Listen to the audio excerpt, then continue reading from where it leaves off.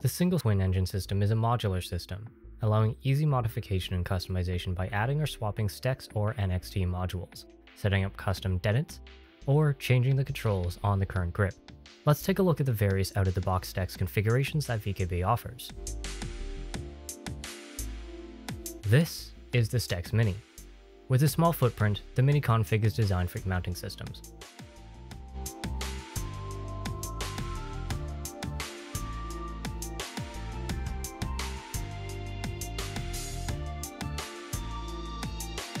It is easily upgradable to a larger unit, be it converting to a STECS Max or Standard.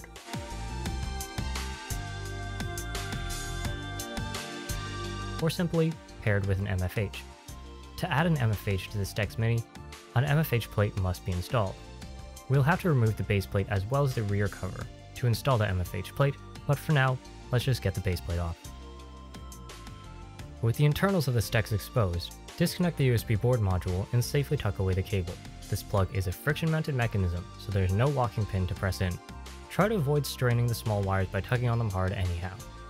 Unscrew the rear cover, which will be replaced by the MFH plate. We will want to swap the USB board from the old rear cover to the new one. Unscrew the board and extract it gently. At this point, you will have lots of various screws. Make sure to keep track of which component a screw belongs to. Use the same 3 screws to install the USB board to the MFH plate. After seating the MFH plate, secure it in place with the corresponding self-tapping screws. You'll want to be careful not to cross-thread these screws, as it may cause the screws to dig a larger and therefore looser hole over multiple installations.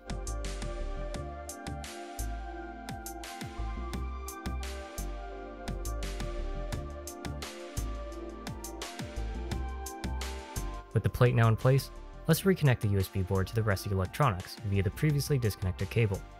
The plug should seat fully and firmly, and the cable slack should be tucked away without creating extra tension. If unnatural resistance is found when plugging in the cable, review your positioning and orientation. Reinstall the small STECS plate with the corresponding screws, and then attach the MFH.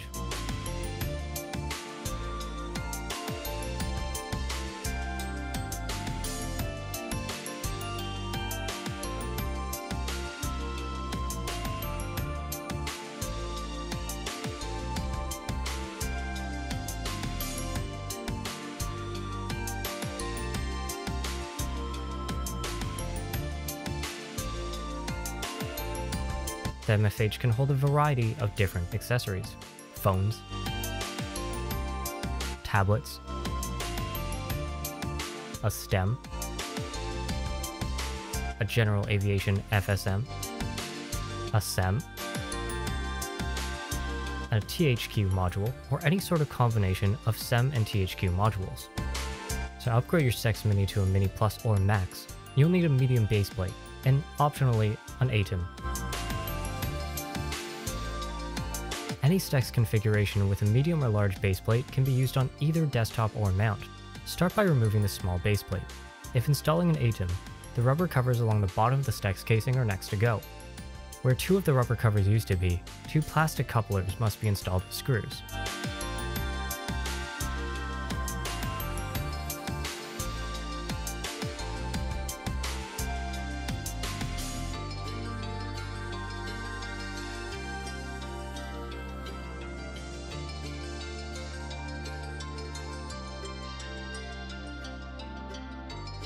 Seat the ATEM down onto these couplers and secure it with its 2 screws.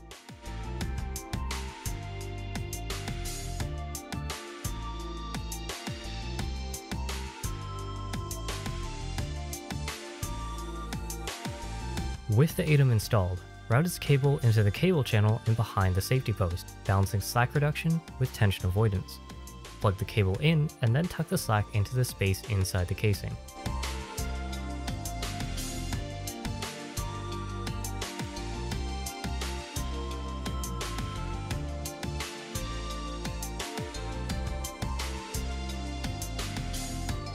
The new base plate takes 6 screws to secure it down. As with anything, distribute the clamping pressure evenly by tightening in a crisscross pattern.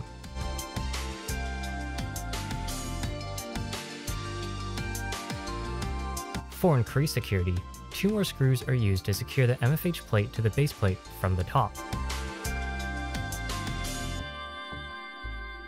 To further upgrade your medium-sized throttle combo, add an MFH and a stem.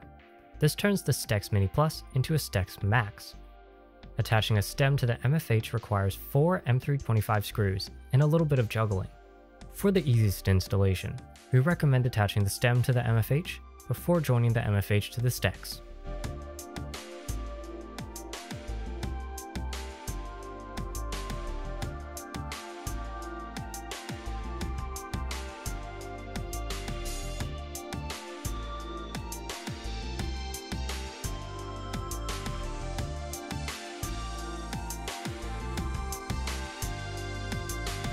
The MFH can still handle just as many different accessory configurations as shown on the STECS Mini earlier.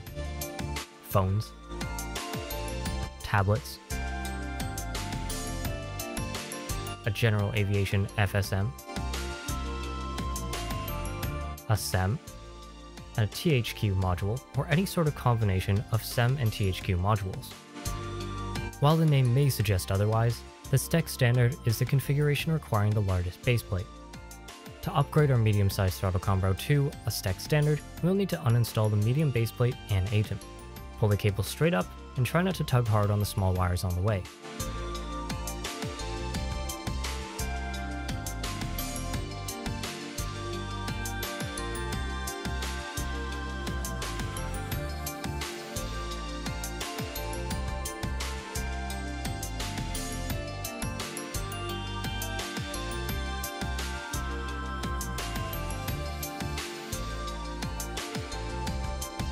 Using the couplers previously installed for the ATEM, install the stem.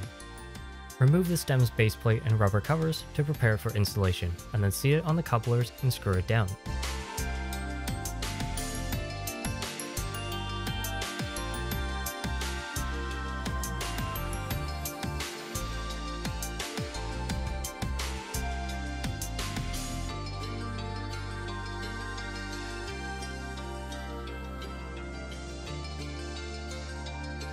Route the cable through the cable channel and behind the safety post, leaving neither unneeded slack or tension in the cable segment between the stem and the cable channel. Do note that the stem's cable has a different connector than that of the ATEM's.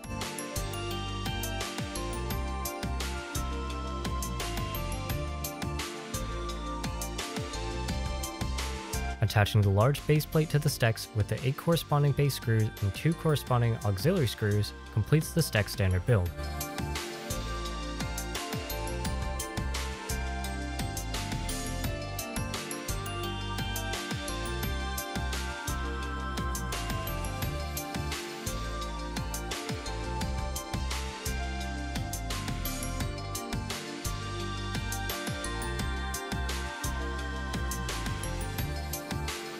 Further modifications can be installed. Once again, the MFH can be attached to make an extra long throttle combo.